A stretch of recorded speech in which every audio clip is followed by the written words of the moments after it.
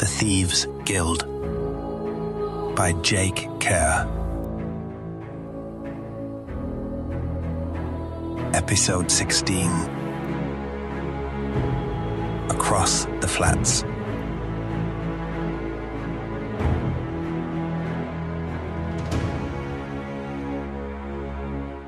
Raylan lost track of the rainbow of colours of those that had helped him.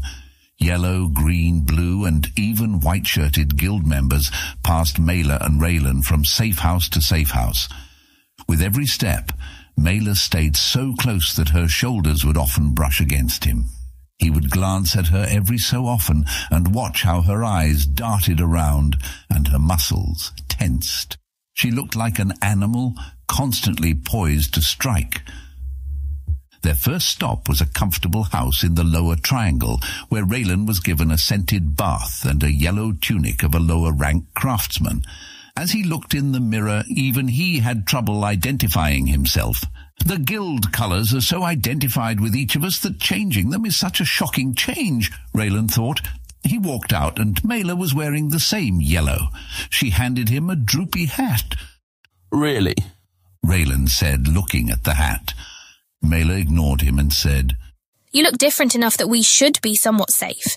I mean, how many merchant guardsmen and knights actually know what you look like?" Raylan, whose history of mischief was long, did not reply. "Plus, you actually smell nice. No one would recognize you like that." Raylan turned away, hoping she took it as a sign of anger, but inside, he was smiling. After the past few days, her jibe was both amusing and accurate. His appearance hidden, they made their way straight through the flats. Every few streets they would make a hard right or a hard left. Every few blocks they would stop at a shop or a house where Raylan would be left alone and Mela would go to a different room and talk with people he couldn't see. As they got closer to the wall, Raylan suddenly realized that they had an escort and that it had been changing as they continued their walk. "Are they with us?" Raylan asked, pointing at a group of young men who were laughing and casually walking ahead of them. The group appeared as they turned down one street, replacing a similar group of young men and women. Mela slapped his hand.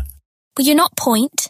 And for the love of the gods, do you know how to keep your voice down? It's like you want to get us captured." She walked in front of Raylan and stopped, forcing him to stop as well. She crowded into him and whispered, "Do you see those brown cloaks over there? Those are night protectors scanning the people on the street. Do you see the tradesmen up ahead? They are merchant guards and are looking for you." Mela punctuated the "you" by poking Raylan in the chest with her finger. "How do you know this?" "Gods, do you know nothing? Use your eyes. It's obvious." Raylan looked at the people, but couldn't see anything suspicious about them, but he nodded, pretending that he did.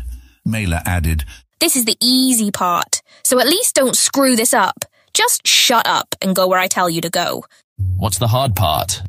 "Gee, I don't know. Maybe breaking into the night tower, going down to the catacombs, and freeing Allard and your friend, while doing so without making the guild council suspicious that you have organized help."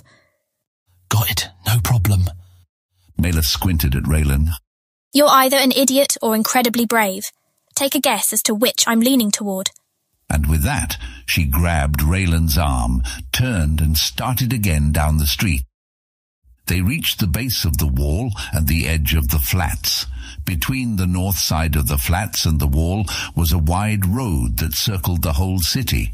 It had no official name, but was popularly known for centuries as the Circle. Between the wall and the circle was a wide swath of grass that was popular for walks and picnics. Couples often walked along the grass, stealing kisses under the shadow of the old and mighty wall. Raylan and Mela walked that same path, following the wall toward the Night Guild Tower. Every so often, Raylan would glance up, looking at the knights that manned its battlements. The wall was not very high, 3 stories at most, but it was wide and solid, more than enough to withstand an attack from the Outlanders. There were many more knights manning the wall this close to their guild than over near the warehouse district, where Rafe had tossed the tomato that started this whole mess.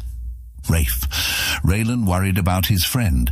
He wondered if he had been beaten severely and how he was holding up in the prison.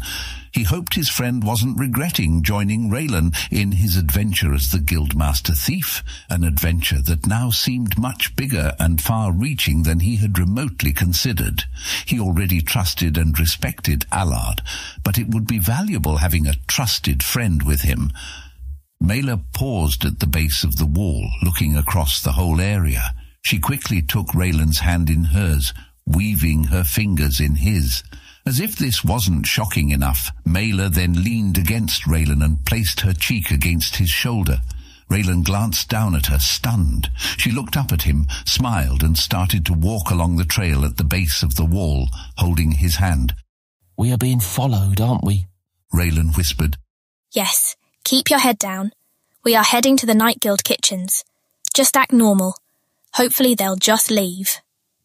A moment later, Mela tugged on Raylan's hand, and as he turned, she grabbed the front of his cloak, pulled him down, and kissed him on the lips.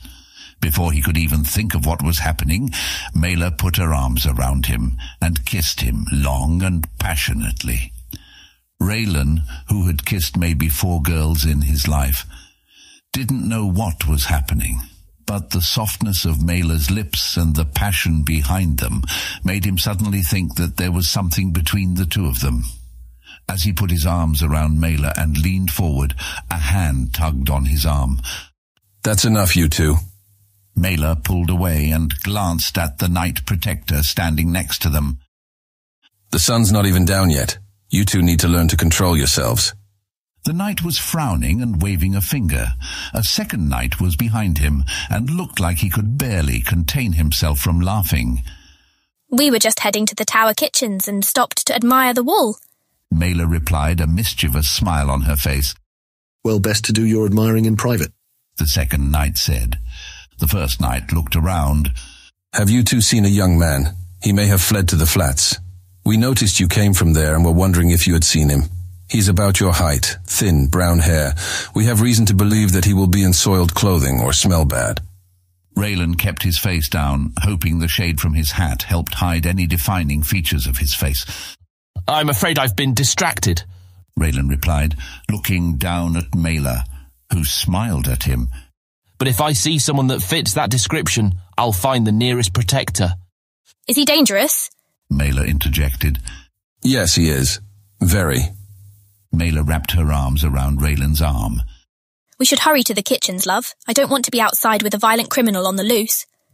What is your business with the guild kitchens? Asked the second knight. Mela was about to say something, but Raylan interrupted her. I'm a craftsman who specializes in ovens and other kitchen equipment. I was requested for emergency repairs. The knight stared at him for a moment and then nodded. Our stomachs thank you, craftsman. He smiled, but then peered at Mela. But you shouldn't let your distractions keep you from your work. That's irresponsible. I understand, Night Protector. I apologize. The knight nodded and then wandered off with his partner. Mela and Raylan continued toward the Night Tower. After they put some distance between them and the knights, Raylan took some deep breaths. Mela let go of Raylan's hand, but not before squeezing it first. That was well done, Guildmaster. Thank you. Raylan looked at Mela. You saw them approaching us? Yes, they were following us from the flats, and when we lost our escort, I knew I had to distract them. So you kissed me? I know, the things I do for the guild. Luckily, the trip through the sewers prepared me. Raylan gritted his teeth. Mela must have noticed that her comment hurt his feelings because she lightly punched him in the arm. I'm kidding. When Raylan didn't say anything, Mela stopped. He took a few steps before noticing she wasn't there. He turned and walked back. Look. Mela held up a finger and Raylan stopped. It was nice, okay? You have soft lips, but don't think that I'm all in love with you or anything. You're my Guildmaster, and I'm your loyal guild member. Got it? Understood, Raylan replied. She said it was nice. Raylan suppressed a smile as the two of them approached the Night Guild Tower.